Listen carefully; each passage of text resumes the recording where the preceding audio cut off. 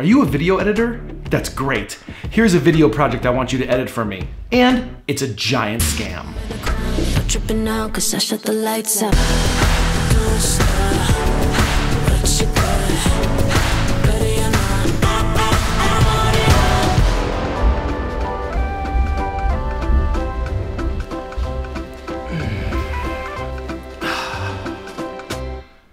Hey, what's up everybody? My name's Jason from EO7 Media and For Love Films, and today we're changing it up a little bit. We're gonna be hanging out in my office. I apologize for the echoey sound. I know it's not that great. I'm still working on that. But today I'm gonna be talking to you about scams. More specifically, a very certain scam that is affecting and targeting just videographers and filmmakers. So this is your first time here, thank you so much for joining us. Make sure you like and subscribe, and I know everyone says that, but it is really important and it makes us know that we're doing a good job, because the more people we get on board, the more our cult grows. That's a terrible thing. Videographers and content creators are getting messaged on all forms of social platforms right now, not just emails or text, but we're also getting hit up on TikTok, on Instagram, on any other social platforms you may be a part of. So maybe you've been receiving some messages in your DMs lately, and they're not the kind of slipping into your DMs that you want to see. Instead, there are people asking you to do some work, but possibly not the good kind of work that you want to be doing.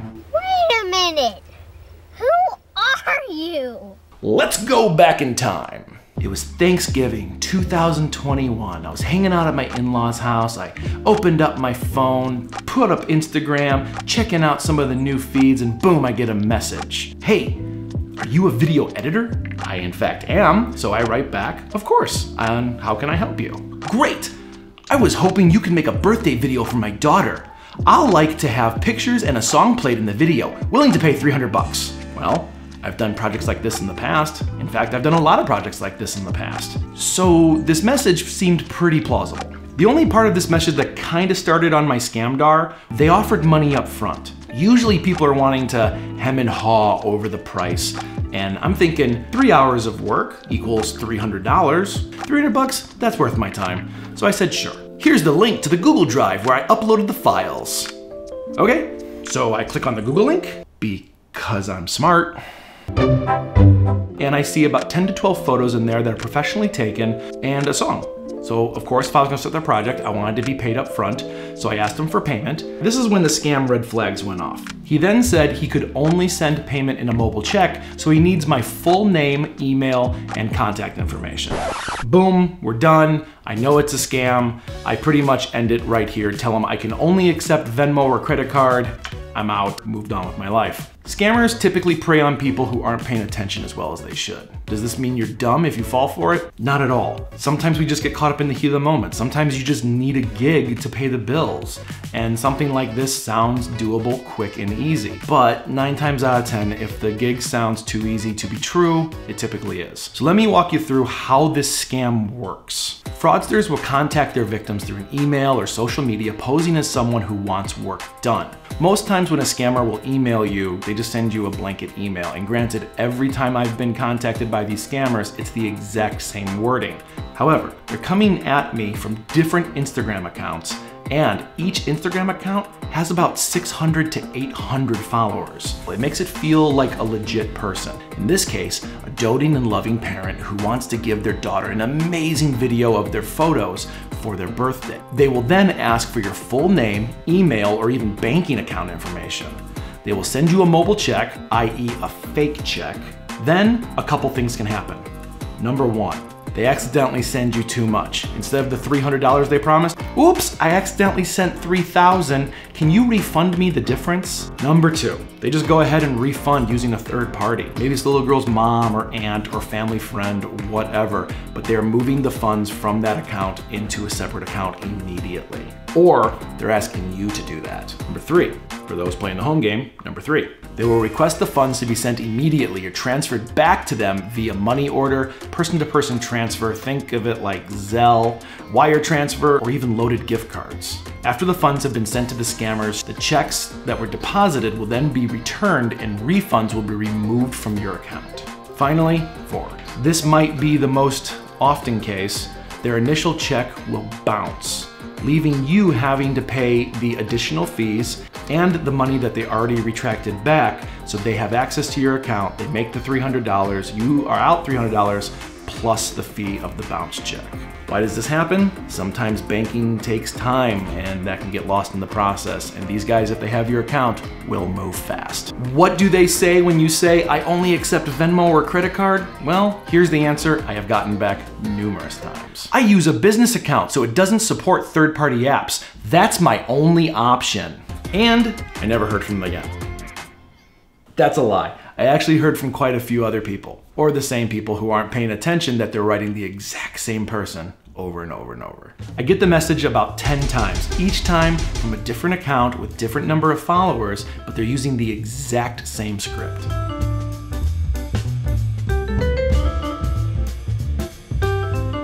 Each time I either call them out on it, or I just hit block and I hit that dirty old report button for fraud.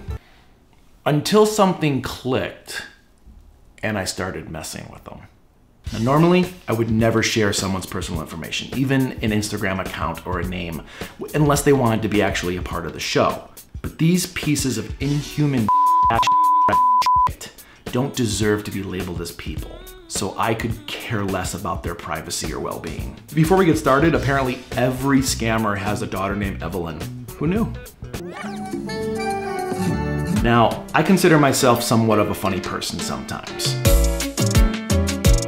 I'm not the top of my game in any of these messages back. If I was, these would be a lot funnier, but really, I just did this for myself to make myself giggle. I didn't think I'd ever be sharing this. C'est la vie. All right, I'm just gonna go through these. Are you a videographer? I am. Oh, that's nice. Well, I was just looking for someone to make a birthday video for my daughter. I'll like to have her pictures and custom-made song played in the video. Willing to pay $300. That's like the 12th person this month who wants me to edit their birthday video. I am really good at what I do, apparently. Oh, that's great. When's the party? I was just wanting to have some of her pictures of her to be compiled into a slideshow and custom-made song just for her birthday played in the background of the video. I could absolutely handle that. Now, I have to wear special shoes. Is that okay? LOL, it's just a slideshow. You can get it done from your laptop. Kinda condescending that you think I have a laptop. I could bring a laptop, sure thing. With the shoes, I also have to wear a bright red wig and some white face paint to protect me from the sun. All right, when's the party? On the 30th of this month. Great, I can definitely make that work. Part of my contract is that I have to wear a red rubber nose too. I know that shouldn't be a problem. You don't have to come. You can just send me the slideshow via Instagram. Oh, no worries, I can come. Spray the kids with some seltzer water. Kids love that. Are you going to have bozo buckets or should I just bring my own? So I should just bring my own?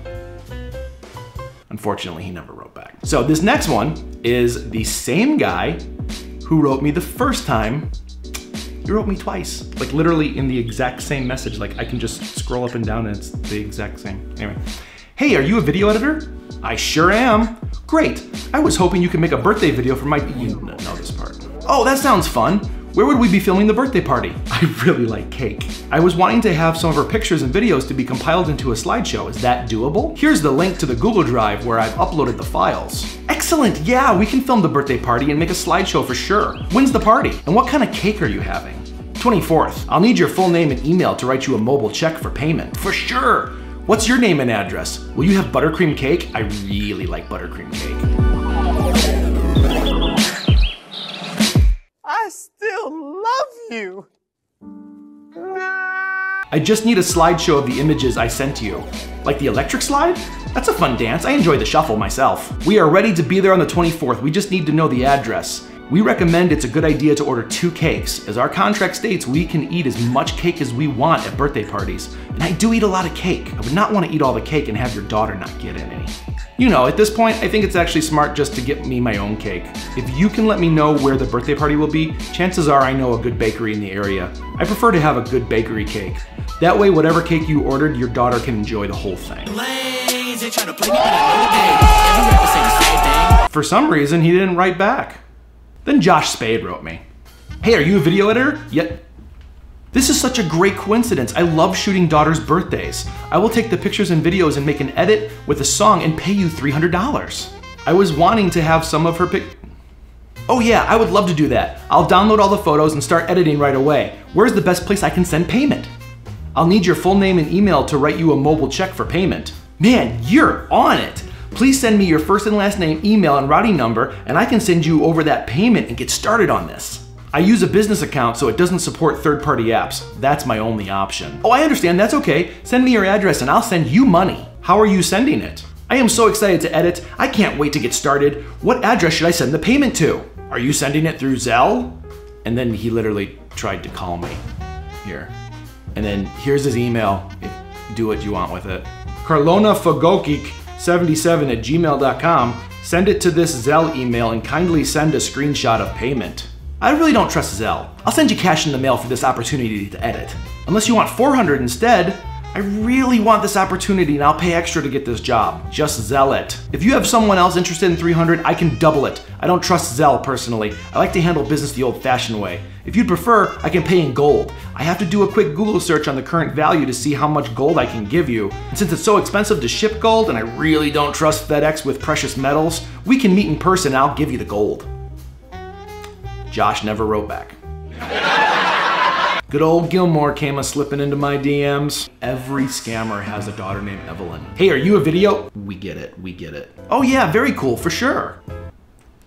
I can absolutely do an edit for you, but I'm not really feeling the photos and videos. They look pretty, I don't know how to say this, too similar to everyone else's.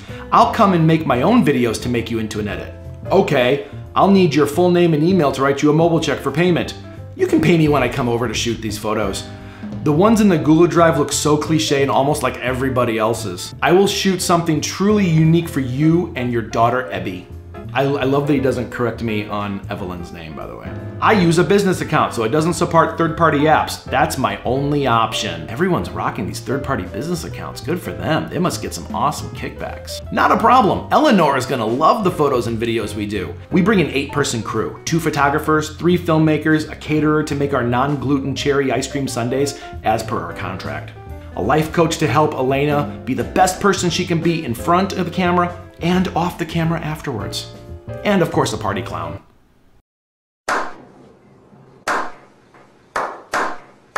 He hearted it.